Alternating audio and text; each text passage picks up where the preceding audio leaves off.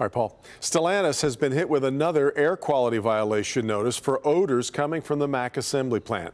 Problem first arose last year along Benito Street, which faces right up to the plant. Neighbors complained about the odor and about headaches and a burning in their eyes and throats. From September through November of last year, complaints led to 3 air quality violations at Mack Assembly. At the time, Stellantis said they would work to address it.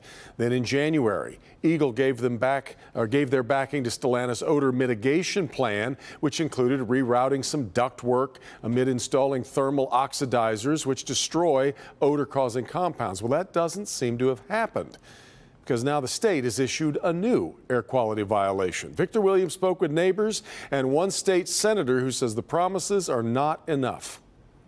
I've been afraid. I've stated it before, because I don't know. Smelling it is great, but what's in it that I can't smell? Robert Shobe has lived in his home on Benito Avenue for a quarter of a century, but says he's not at all surprised about the 4th air quality violation at the relatively recently built Stellantis plant near his home. I'm surprised it's only 4. I just believe we're too close. In the report from EGLE, odors are believed to be coming from the paint used to make some of the Jeeps on the line. There's ongoing work that's happening to resolve this, but I just think that we need to continue to remind ourselves that this is the air that people are breathing. State Senator Stephanie Chang has heard from countless neighbors and has gone to several meetings regarding the matter. She says something needs to change. You know, there were a number of violations from last fall, so it's just so disappointing to know that there's yet again another violation months later.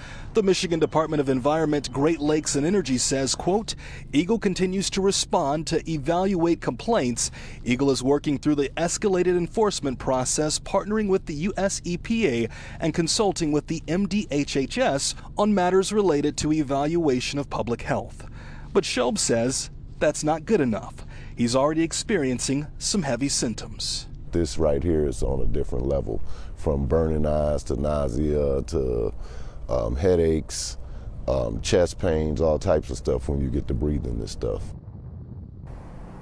And Stellantis has sent us over a statement, one that we're kind of used to seeing.